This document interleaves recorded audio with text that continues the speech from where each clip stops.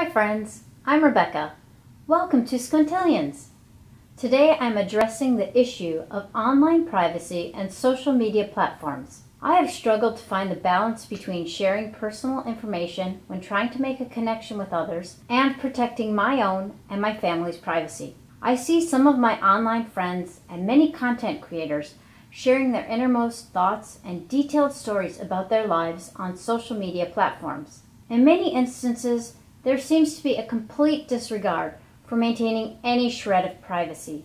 I wonder if these people have not thought about how the information they are sharing could be misused, if they are unaware of how their personal information can be collected and sold, or if they just don't care about it at all. In this video, I'm going to share my story of how I started paying more attention to the information that I'm sharing online. I'll go over what I've learned about privacy and discuss ways that you can protect yourself online. When I was a young adult, the internet started to become more widely used, and the concept of online privacy never crossed my mind at the time. In college, I used email to keep in touch with friends and family in other states. I used message boards and chatted with friends and strangers via online games, sometimes sharing personal details without a second thought. When my first son was born, I wrote a blog all about him for a few years to keep my family up to date on all his milestones and the fun places we would visit together. While I wasn't encouraging anyone else to read it, anybody could happen upon the blog and through reading, figure out the general area where we lived, places we went to regularly, and when. A few months after my second son was born, I signed up for Facebook. Many of my high school and college friends were already on Facebook. Members of my family started getting accounts too, and so I began growing my friend group and sharing many of the same things that I would have put on the blog on Facebook. Except now I could make shorter entries and not have to sit down and write one long post. I could share thoughts, photos, and videos quickly and easily. I felt like I could write about whatever I wanted and not just talk about the latest things the kids were doing. The blog about my kids eventually wound down. Much later, it occurred to me to make the blog private to protect the safety of my family. So I happily lived my life out on Facebook, which became an online diary of sorts for me for a few years. That was until the year I was separated from my now ex-husband. Soon I was being careful of what I was posting on Facebook because I no longer felt comfortable sharing everything I did with my ex or his family or even some of our mutual friends on Facebook. A few years on from that, I had a problem that was 100% related to my Facebook presence, and it didn't have anything to do with my ex. This personal story is a prime example of why people should think about their privacy settings. A young guy who fell under the friend of a friend category, who I didn't even know, took issue with a group photo from a public event that he happened to be in. I had posted it on my Facebook page in a public photo album, and it was actually about 3 years old when he came across it. There was nothing odd about the photo. It was a group of people smiling for the camera. He messaged me about the photo, not remembering having been in it. I decided to delete the photo from my Facebook album.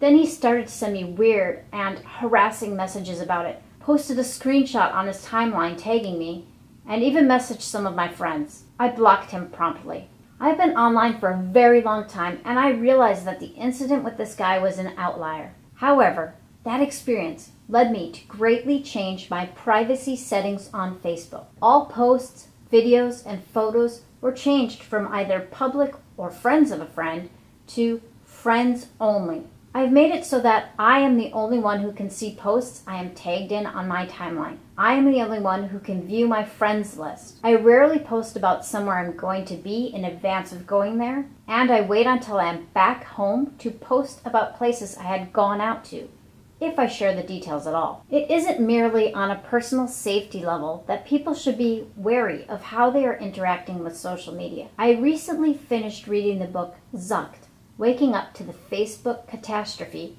by Roger McNamee. The book dives into the story of the growth of Facebook and the failure of the company to protect the privacy of its users' data, its careless attitude to misinformation, and the arguably unscrupulous use of its algorithms to feed people polarizing content to increase interaction rates. One of the most interesting chapters I read was one called The Children of Fog. Stanford professor B.J. Fogg wrote a textbook called persuasive technology. Here's an excerpt from the chapter in Zuck about Professor Fogg and his work. Professors at other universities teach the subject, but being at Stanford gave Fogg outsized influence in Silicon Valley. His insight was that computing devices allow programmers to combine psychology and persuasion concepts from the early 20th century, like propaganda, with techniques from slot machines, like variable rewards, and tie them to the human social need for approval and validation in ways that few users can resist. Like a magician doing a card trick, the computer designer can create the illusion of user control when it is the system that guides every action. Fogg's textbook lays out a formula for persuasion that clever programmers can exploit more effectively on each new generation of technology to hijack users' minds. Prior to smartphones like the iPhone and Android, the danger was limited. After the transition to smartphones, users did not stand a chance. And another selection on the following page. The artificial intelligences of companies like Facebook and Google now include behavioral prediction engines that anticipate our thoughts and emotions based on patterns found in the reservoir of data they have accumulated about users. Years of likes, posts, shares, comments, and groups have taught Facebook's AI how to monopolize our attention. Thanks to all this data, Facebook can offer advertisers exceptionally high-quality targeting. I am fully aware of the irony of using YouTube to share this message with the public. I'm not suggesting that people completely abandon these platforms, but to be mindful of what personal data you are sharing, how the platform algorithm is influencing your use, and to be vigilant of trolls and bad actors. I've significantly locked down my Facebook account, and I'm careful not to give too much specific information about myself here on my YouTube channel, such as not stating my last name or what town I live in. And even though I talk a lot about personal finance on my channel, I won't be revealing my net worth or going into full details on my entire investment portfolio. I like to give people the benefit of the doubt when interacting online. On the other hand, I report spammers whenever I see it in the comments section anywhere on YouTube. I will not approve for posting or will delete questionable comments on my own channel. If we all make an effort to help keep the spam out of comments, I believe it provides a better user experience for everyone. Back to Zuck. Author Roger Magni presses further than mere awareness on multiple issues. As for personal data, he believes that companies should not be allowed to collect user data and then claim ownership to it, that each person should own his or her own data and be free to move it or sell it in a competitive marketplace. He suggests that there be greater regulation of internet platforms in order to slow their growth and change incentives to change behavior. Ideas for other improvements are offered and provide food for thought on this vastly expanding technological landscape. I certainly learned about topics I knew little about before, and it has made me even more careful about what I am doing online. This book should be read by anyone who regularly uses large online platforms such as Facebook, Instagram, YouTube, Twitter, and Google. Even if you aren't in agreement with Magni's proposed solutions, you will certainly be challenged to assess what you value in an online platform and the ethical use of the technology. Let's move on to some tips for protecting your data privacy online and enhancing your user experience while still allowing you to enjoy your favorite online platforms. Apologies if some of these seem obvious to you. What is obvious to one person might never have been thought of by another. Even these suggestions may not provide you with 100% security, so be conscientious of what you are doing online. If you are interested in further information about this topic, head to the website of the National Cybersecurity Alliance at staysafeonline.org. Here are my favorite tips from that organization regarding social media. Number 1, once posted, always posted.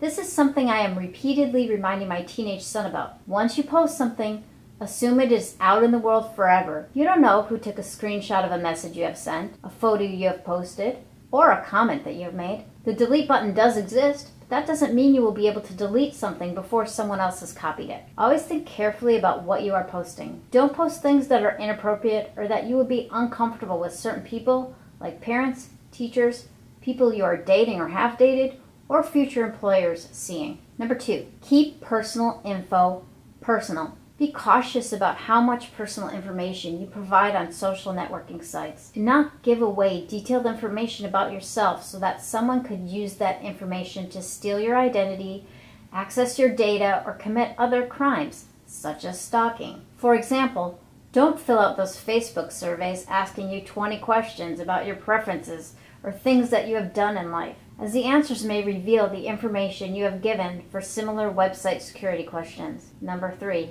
Privacy and security settings exist for a reason. Use the privacy and security settings on social networks. If you aren't particularly tech savvy, remember that there are articles online and YouTube videos that will help you adjust your settings. For example, you can set up your Instagram account so that it is completely private and all interested followers have to be approved by you, rather than allowing anyone to follow your account. Number 4, know and manage your friends. Think twice about what information you are sharing with which group of people. Use a separate profile or page if you have a blog or small business so that people who are interested in that content can engage with that information, and don't see posts of you out to dinner with friends or playing with your kids. I went through a phase of accepting friend requests from people that participated in various online groups I was active in, even if I hadn't met or interacted much with that person. At the time I thought, you can never have too many friends. I have since cleared out a bunch of those people from my friends list, and now I am much more cautious about who I accept as a friend on Facebook. Number 5,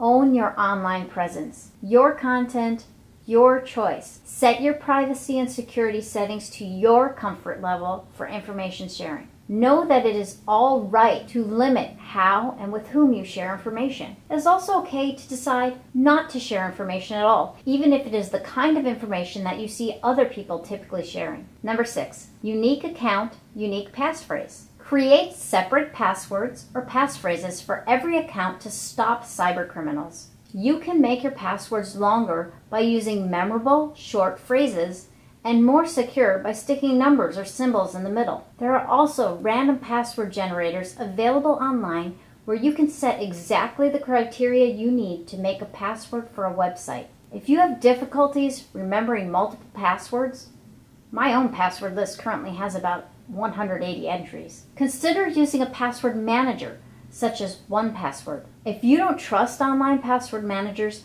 you can keep a running list of your passwords in a notebook that you keep securely locked away or hidden in your house. Make sure to stash it where you can access it if you need to add to it or look something up, but not where someone visiting your house or breaking in would easily come across it. You may also want to avoid answering the security questions precisely. If the security question asks for your pet's name, it is perfectly okay to not answer Spot, but to make up a phrase like, Spot is a beagle, or type in a string of random letters and numbers. You can write down your security questions and answers too.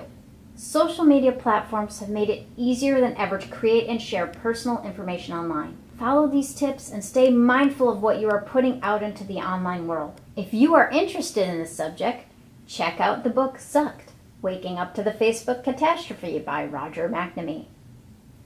A couple other books dealing with the ethically questionable side of social media, which I am interested in reading but have not yet read, are Irresistible, The Rise of Addictive Technology and the Business of Keeping Us Hooked by Adam Alter, and Messing with the Enemy, Surviving in a Social Media World of Hackers, Terrorists, Russians, and Fake News by Clint Watts. If you enjoyed this video, remember to hit the like button so YouTube can feed you more videos like this one. If you are new to my channel, please subscribe. I'm going to be creating more content on topics I've been thinking about, such as this, as well as continuing to post about personal finance, all here on Squintillions.